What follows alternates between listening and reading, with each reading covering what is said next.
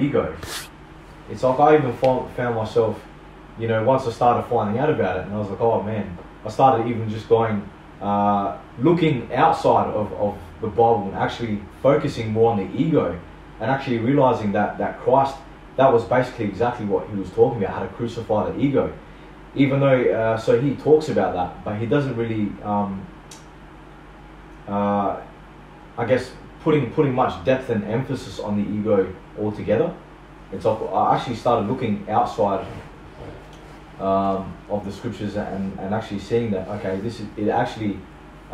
there's ways and methods, that you can do that righteously, not in a state of where you're breaking any of the laws or anything like that, really just knowing how to let go of those certain thoughts, knowing how to overcome them within your mind. Yeah. And a lot of it stemmed from something that was called cognitive behavioral therapy. I actually done that when I was younger, when I was going through a lot of my mental issues in my early 20s. What does that consist of?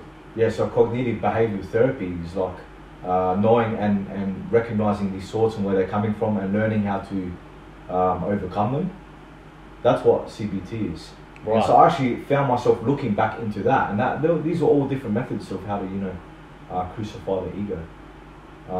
But it's just funny because it directly relates to everything that Christ was saying. You know what I mean? Yeah. What he was teaching, and this is the thing with these churches, right? Because they don't necessarily really talk in depth about the things like the ego and the flesh. You know what I mean? Yeah.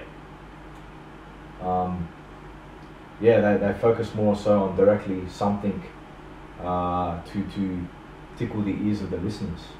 Yeah. You have some churches, it's all different. You have some churches that talk about doctrine, right? And they go purely into doctrine and a different theology. And then you've got other churches that go on peace and love and forget the commandments they're done away with. Altogether, that's what I mean? right. And, yeah. Yes. Like, you get so many different churches that talk about so many different things, it's like some of them just, like, it's either one way or the other. That's what I've found. It's literally either one way or the other. We focus on those couple of scriptures that tell us that, we need to focus everything on love. It's all about love, and then we forget about those little sins that we commit throughout the day, which are actually stopping us from building our relationship with Christ. Yeah. And those little things, and then like on the other end of the spectrum, it's like when you focus too much on like the law, and that you start to puff yourself up, like Paul says. The problem is, you see this from Christ's point of view. Like, he's come and he's refined the law. He's come and he's taught it in a way that can't be purely based on actions. It's actually an inner work. It's actually an inner working, right? That stems from his spirit that's inside of you. And if you don't have that spirit, then you can't convey, you can't walk the way that he walked, I'm onto that, yeah. Yeah, because he constantly, like, he came and he showed the way, and it's like after he's left the earth, you have now the same hypocrites and Pharisees walking around trying to teach. He taught this way, taught that way, and then it results in a heretical argument. Yeah, and it's like you can't even say that if you don't have the fruits of his spirit inside of you, because man, we were just talking about this like the other day, or maybe was it yesterday. I was saying I was watching this argument between two, I don't know. Yeah, I think one was a brother in Christ and another one was now having this battle. And now going back and forth. An Israelite. An Israelite, back and forth. And I was resonating to, I guess, what both of them were saying somewhat. More so the Christian towards the end, because like the other one's argument was a bit like, it started becoming really racial and carnal. Yeah. And I was like, man, it's a shame, because in my head I was just thinking, it was putting me off. It was saying, they're missing the whole point of the scriptures in the first place. Yes. They're missing the whole point of the gospel in the first place. It's not to sit here bickering at each other. You know what I mean? So this is what Christ wouldn't have wanted. The bickering and the you know what I mean? That's what you got to think brethren. of. What's he thinking of in that moment when he's looking down on this happening? What's he thinking the whole time? Exactly, man. He's probably just shaking his head. You know? Yeah, it's like, especially when it's brethren as well. You know what I mean? When we're meant to be like one in Christ. You know, trying to set an example for the rest of the world, and now just pulling them apart because there's division. Yeah. Yeah, it's a straight up shame, man. That's just one example, anyway. But we've all had personal experiences when we've been with others, and we've even when we've like been that way in the past. Yeah. You know, but yeah, like I was saying, you know, the ego was probably the biggest development I found. You know. Learning what the Bible can do if you're not careful. You know, you can build that spiritual ego. If you don't go through all that, trauma, you have to really figure out all the trauma that you've been through in your childhood. You have to go back and really go through that trauma, and you have to be at peace with it, and you have to let it go. You know. Well, here's an interesting argument, and it's like a battle, right? Because when we get baptized, we're immediately born with a new spirit. Right? And here's the thing, right? We've got that spirit inside of us, but our fleshly body isn't born again. Our fleshly body remains the same. So we have the same strongholds, the same desires, the same habits that we have to break. That's right. We have the same evil thoughts and inclinations. Same generational curses too. Same doubts. I'm fighting every single day. Same doubts in my mind. Right? Self-doubt. It makes sense now that while we're born again in the spirit, we're not born again in the flesh. So it's that's the struggle. You know what I mean? Yeah. It's the flesh that we always find ourselves having to crucify. Yep. That flesh having to crucify, that flesh is a daily battle, you know? Yeah. Every day you wake up, it's like, you know, you have to engage in that battle. And yeah, well, those same generational curses, you know, they still, even though you get baptized, even though you've been given that new spirit, that like, it's like, yeah, you still have to find ways to heal from that trauma, so you don't let it carry on into your spiritual life, because it's going to stop your development in Christ and letting Him work and flow through you. You know, it's habits of the world and what we've been brought up to know and understand. And all of the knowledge we've gained through heathen traditions, you know. Yeah, because the heathen way teaches you, you know, growing up, you know, from a standpoint where it's like, you know, you come from a good moral basis, and you know, not to knock, you know, the other generations, it was just passed on through them, and it's like religion was a big part of their faith. It was a big part of their life in having faith, but they didn't actually realise it, the whole serious aspect behind it, and the meaning of the words in the Bible. Literally, like, like His words are like dead set, and you can't. There's no turning from that. That's His words. That's His judgment. 100%. Like, what He says goes. 100%. He's not in agreement with like, you know, this and that. It's for real. That, like, you can't be in agreement with it. And this is where religion places God in a consumer type of category. They place Him in a consumer category where you can try if you buy. If you know, if Christianity is not the way, then maybe you can go to Buddhism or you can go to Islam. You know what I mean? Yeah. So they place Him into a through different doctrines. It's like a business strategy that these churches use in order to lure in consumers. You know what I mean? We know that consumer culture runs off the flesh, and it's completely contrary to the needs of the spirit, right? Straight up, yeah. Yeah. So it's like sex, you know, sex of religion. So then people who are a part of religions are categorize themselves.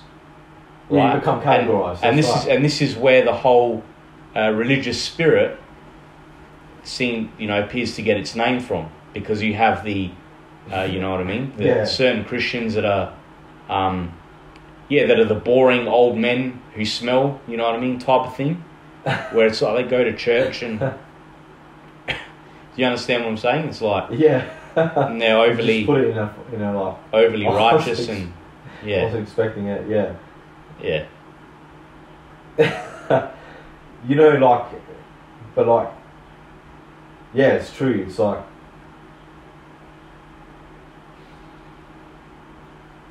it's what it does, you know. And hearing other people speak about it, so this is what it was, you know.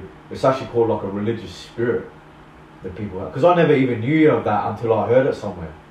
You know what I mean? And it's like, alright, that's what it is. And I've found as well, you know, if you question something or you say something that's out of line with these people, they always straight up get razzed, man, you know? Yeah. Like they'll just turn right, you trigger their emotions. Yeah, that's their not ego. That's not a normal reaction of someone who's got peace on the inside. Yeah, but you see, if you say something that triggers their ego, that's exactly right. Yeah. If you're grounded in Christ, right? If you have that peace, like it says in Luke 17:21, if you have that kingdom of heaven within, like you're not going to get triggered so easy when people say something like that. You're going to straight up use that wisdom and discernment and think, this doesn't really line up with what I know, so I'll keep listening. And see, what I'll do, I give people I like to use my charity, right? I'll let people speak. Some people are good listeners, you know. Mm. That's my career. That's what I do as my job. I'm a producer. I've got a good ear. I like to, you know, hear people talk. I'm a listener. You know, and then it's like you can give them and listen, but it's like I'm not necessarily going to agree with what you're saying, and I'm either going to correct it, or if you're straight up just acting out of line with me, I'm just going to be like, alright, that's cool. Yeah, use that spiritual discernment. Just use my discernment, no worries. But as well, we're not taught, I believe as well, according to Scripture, that we're actually meant to be continually, you know, I guess open-minded, or we have to constantly be in self-reflection ourselves. So we'd be wrong in not listening to another person, or another brother or sister, right? Because who's to say that they can't be angels from God trying to also lead you to receive revelation on their behalf, on His behalf, right? That's exactly right. Yeah. And this is why we've got to treat other brothers and sisters as sons and daughters, and this is why the whole loving your neighbour as you love yourself is so important, right? It really is, yeah. Because we're all meant to be servants in Christ and receiving edification from one another. That's right, yeah. Yeah. And you know, as many people who like may be like following Christianity, right? And we know that like Christianity came from Constantine, like the modern day Christianity we see. But man, I've got to give these Christians, I've got to give them their dues, you know what I mean? Because that, even though we might not agree on like, you know, for straight up, or you know, I'll find out later on that, you know, they may not be in agreement because, you know, they just have been taught a different way. Man, you know, when they show themselves to you, they give you nothing but love, and you can see that they're grounded in Christ, you know what I mean? And that's really a blessing, you know, when you come across brothers and sisters like that. And you know, you can like edify them, and or, you know, we can have those conversations, but like you don't have to totally disregard them at the beginning, you know what I mean? Because that's not that's not the right way, you know. You don't treat people like that. Exactly. And you don't look down on others unless you're helping like another person up. You never look down on someone else, you know. Yeah, exactly right. Unless you're helping them up 100%. And it's like those people as well who have, and this is where Paul talks about these people who literally have like they have that circumcised heart regardless of the doctrine, you know what I mean, that they follow. Obviously we know that there's only one doctrine to eternal life. Yeah. You know, but it's like you have these, you know, let's say the brother's wrong in some area of doctrine, which it says not to go in. You're not meant to have arguments. It's vain. Paul speaks about it being in vain. To have arguments on avoid arguments of foolish genealogies, or you understand what verse I'm talking about. Avoid contentions on certain genealogies, because it's all in vain. Are you speaking in regards to avoid endless genealogies? When he's talking about like the bloodlines getting too caught up in... like that, yeah. Yeah. It's very right. But you know, like, at the end of the day, if that gentleman's got... If he's got fruit that are... If he's charitable, loving, like if he's giving all of his... You know, if he's donated, you know, so much money to helping other people, you know, and... or if he's been, you know, just he's been like a genuinely loving person all his life, and, you know, naturally keeps the law, you know what I mean, in that way, then giving you the fruits of the Spirit. Yeah, then he's got more riches than someone who just argues all day about certain doctrines, or looks down upon other people. Yeah. Has a closed mind, or doesn't even want to approach another person out on the street and spark a conversation. And I'm just saved because I keep these laws and you don't. Exactly. Exactly. That's dangerous, man. That's prideful. You know what I mean? 100%. Yeah, it's very dangerous when you have that mindset. And this all stems from the ego, man. All stems from the ego. Yeah. Yeah. Because it's all ego-based, that. And it's like builds up and up. Competition, and up. Man. It's all competition. Similar sort of mentality, competition, man. You know? Like... Yeah, and it's like, you know, not to knock, like... Because it's just naturally, you know, in females' nature to I guess, be more competitive, like, with one another. And that's not to knock them at all, but it's like, especially with males, it's like, you shouldn't be comparing your... walk, or like or being in competition with other men. No. You know what I mean? That's just straight up, it's like a feminine trait, you know what I mean? I see that so much these days, like even online, and like there's other people just so quick to finger point at others, you know? It's like, take the finger and point it at yourself, man. You got 3 fingers pointing back at you. 100%. You know what I mean? And Christ said straight up, like you said, his words are just so potent, you know? The greatest will be your servant, and the least will be the greatest, and the greatest will be the least. You know, you're not even going to consider these people, these brothers and sisters who are so humble. You're not even going to consider them as, you know, they're totally contrary to what the world considers as being the greatest people. You know, because of that's right. What a beautiful level of humility that is. You know. Yeah. And that's something that we always have to carry and crucify that. You know, totally crucifies that pride. And it's like, and it does. And it's like, he who sacrifices his life for the brothers, you know what I mean? There's another quote, scripture on that. Lays down his life for his brother. Exactly. Been meditating on this most recently. He who lays down his life for the brother is, I can't remember what the full verse is, but we're meant to lay down our life for our brothers and sisters, you know? We're not meant to be having strife and contention and heresies between one another. We're not. Especially we're meant to be shining lights, and when you're looking down upon other people who are meant to be sons and daughters of your Father, your Heavenly Father, how can you say that you're caring and nurturing them? How are you loving them as you love yourself? If you look upon people who are stuck in certain, you know, if you're just looking at other brothers and sisters in the world and you're seeing their shortcomings, or you're making a preconceived judgment. Yeah, that's right. How can you come to that conclusion if you're loving your neighbour as you love yourself? If you love yourself, you're not going to just ignore certain aspects of your life that are taking you away from the Most High. So, out of a loving heart, why can't you approach the other individual who's at fault? Or,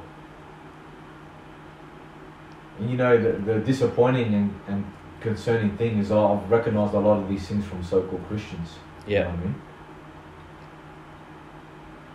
That's what I mean. Like, I can, disappointing thing. in my walk so far with the Most High, it's like in my time being baptised in the truth, I've had a harder time, to be honest, connecting with Christians and people who say that they're baptised or keep the commandments of God, or Wow, that's deep. That's deep. than actually with atheists. You know what I mean? Than actually having conversations about God with Isn't that amazing? atheists, man. You know what I mean? Because you know what, I can sit back and I can agree with what you're saying right now, even though we've at different points found the Most High.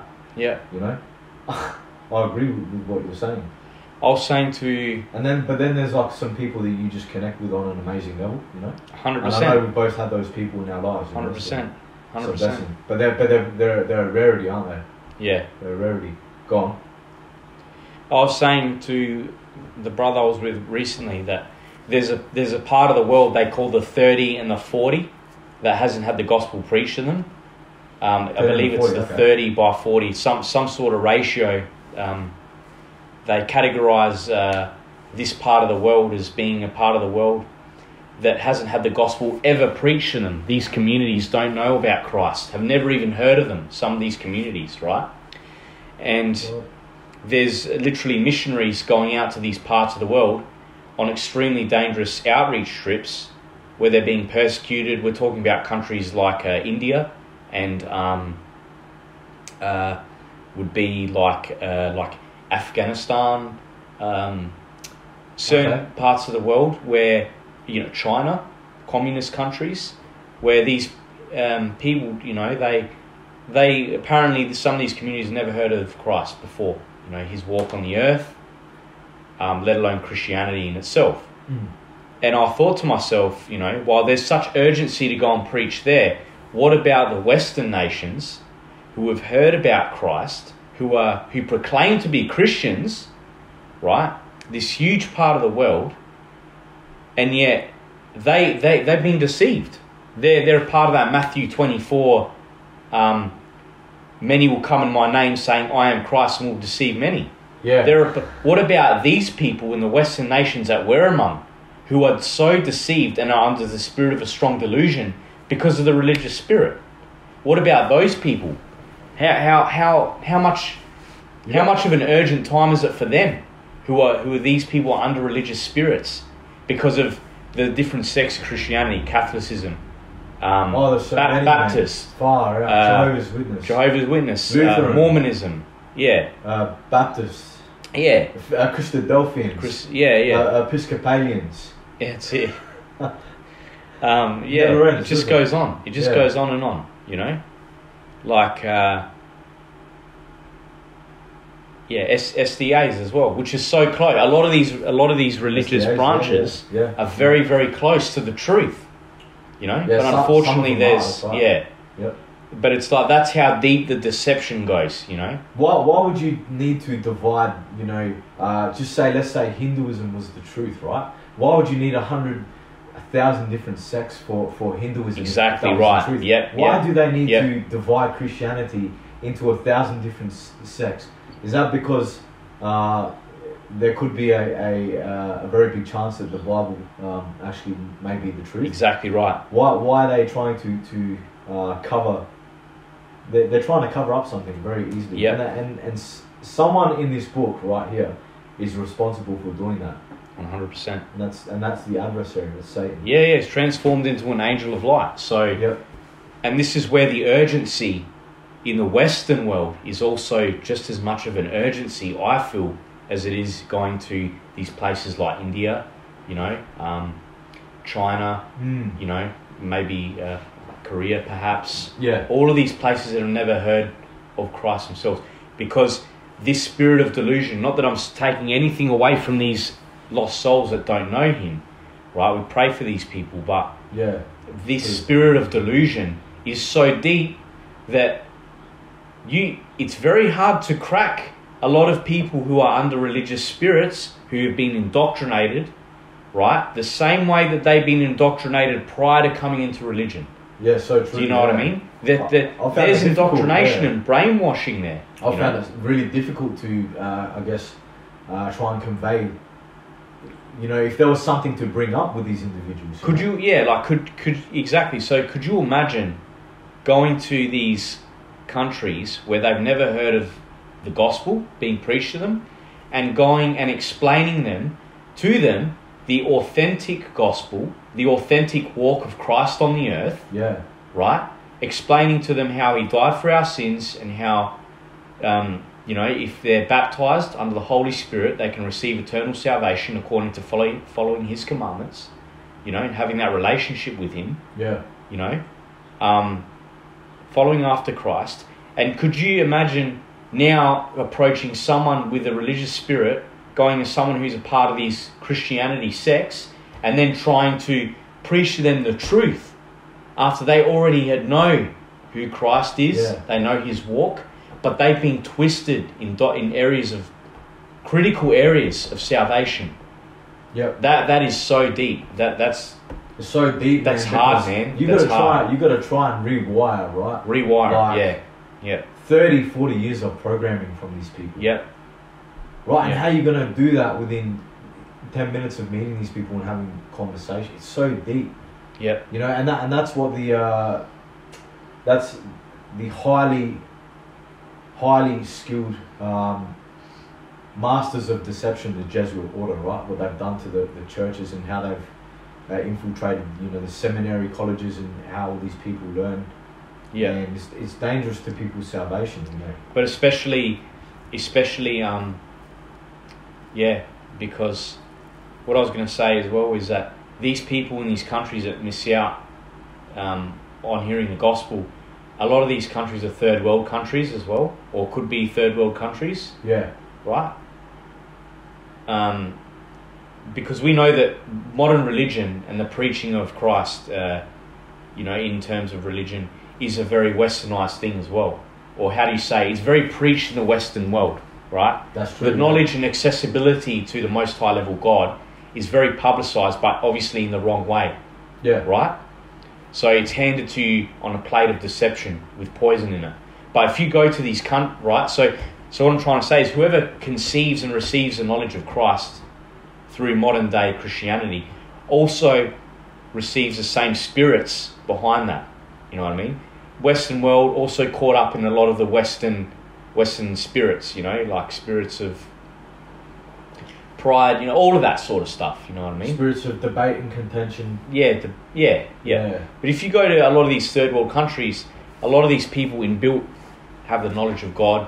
Perhaps they have the knowledge of God rooted inside of them already.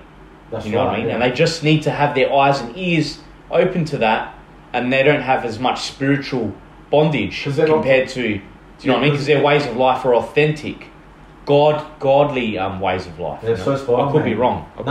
So spot on, because they're not tied to the Western values that are being taught in society. Yeah. Even though it's trying to infiltrate its way into those and penetrate its way into those facets of society that aren't totally westernized and brainwashed. Yeah. They still have that, that God within them. They're still very family orientated. They come from a place of love.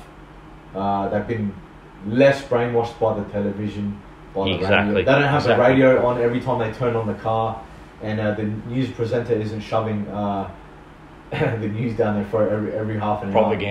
Propaganda, you know what I mean? Yeah. Some of these villages,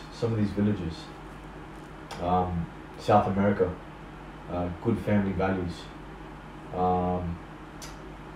I'm sure parts of maybe Asia, of course Africa, places on the earth, even some of these indigenous communities, just such beautiful, authentic people, Exactly. Even some of the places I've travelled to here, they're not been too rural indigenous communities, but far out from the city, and you just meet some of the most authentic and loving indigenous people, from where we are here in Australia. 100%.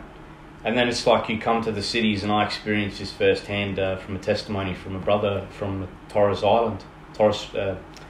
Island, in the Torres Strait Islanders.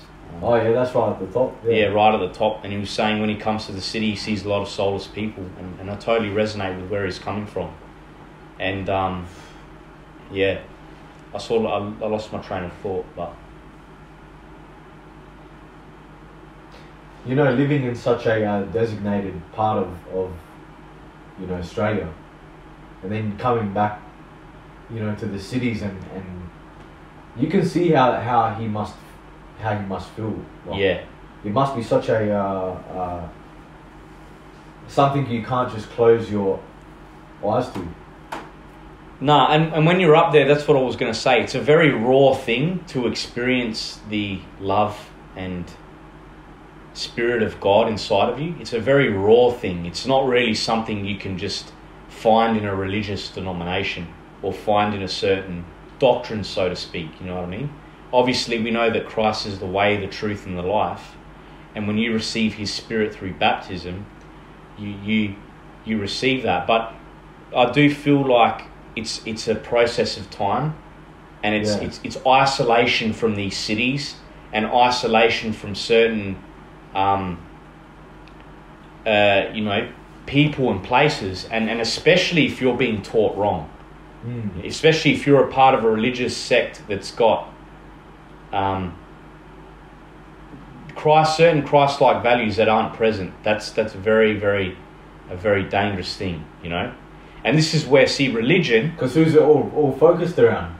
Yeah, exactly. It's all focused around Christ. Exactly. Right. And religion becomes... So you have this religious spirit that is consuming the globe, perhaps, and especially the Western world, and it almost becomes a laughing stock of... Because when people... Of the way, the truth, you know? Right? Yeah. Right? Because when people think religion, they think of the religious spirit. Yeah. They think of the people that are, indoctrinated by a lot of these churches. They don't realize Christ, He's the frequency. He's the... God is a spirit. Yeah. You know what I mean? It's spiritual. Yeah. You know? He changes you from the inside out. And then you operate through His frequency. That's how you get, different terminologies. People say, this person vibrates on a higher level. Yeah. It's like these vibes of these persons, because they're operating in a frequency of exactly. life. They're operating within these frequencies. You have people who are on low vibrational energy. Same sort of thing, because it's a spiritual frequency that they're under. That's why you can feel people's, spirits that they're harboring. Their aura. Even if this person might be full of knowledge and you can still, if he's harboring something on the inside, it's very easy for someone to gauge that, That's like, even, I don't know if you remember back in the day, taking it back to the world, when you used to go on clubs, right?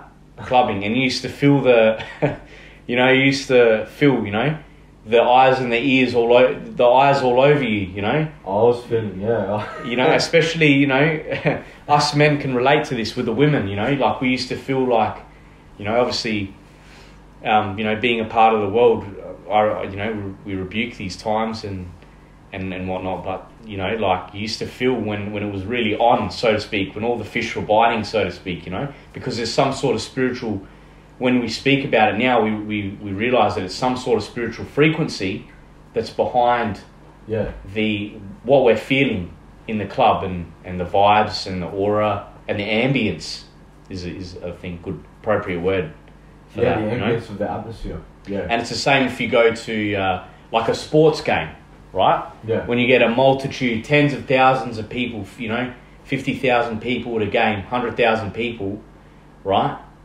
And you're just feeling like, there's real aggression, and there's real there's passion, This is all spiritual. It's all spiritual frequencies. All people that are there for the same cause, right? But exactly. People getting fired up and angry, and then yeah. That's it. But I know what you're saying. There's all like a spiritual basis on the underlyings of basically everything, and then when you come into the knowledge of all these things, you actually realise that it's spiritual things being played out in the physical, being manifested in the physical, which are happening in the spiritual. That's exactly right. But I can only see the Father shaking his head for everything that's unfolding right now in the world in terms of the uprising in religion, and I was saying, I've been saying to you so much, a tree by its fruit, and we're in testing times now, and We all have to realise, man, like, yeah, the Most High is such a loving, merciful, yeah, man, he's so patient, you know? He's so patient with everything that goes on. And I count myself blessed every single day that I wake up, and just so grateful for his mercy, and that I'm still here with a chance to you know, grow one step closer every single day. yeah, Because yeah. one of these days, you know, you never know, it could be your last. So that's why we always have to be grateful for Yeah. our time here. And yeah, these times are very, very serious that we're in. Making the most of I'm on to that. Making the most of every single opportunity that we have every single day to serve him with our mind, our body, our soul, with all of our strength and all of our might. And, you know, no matter where we are, no matter, you know, what predicament we find ourselves in, because we just never know when our soul's going to be cold and our time's going to be up. And if we die in a place of bitterness, if we die in a place of contention, or, you know, or heresy, or, you know, then we can't. How can we obtain eternal life in those moments? You know, we just have to be constantly working on finding inner peace, and and keeping his commandments that way, through the inner peace and the love that we feel emanating from us, that aura that is from us, you know, that peace and contentment, you know? Yeah, if we're operating under his frequency, yeah. You know what I mean? And this is where Satan can't get in from any angle. He can't get in because it's overpowering. That frequency inside of us is just too overpowering, you know? Yep. In those moments of pure peace, you can't have, you know, not even a person who comes at you screaming at you will throw you off course, you know, and will take you away from that perfect love of God. So, yeah. Very well said, you know. Like Paul says, right, redeeming the days for the times are short. I might be paraphrasing, but yeah, for the times that we're in right now,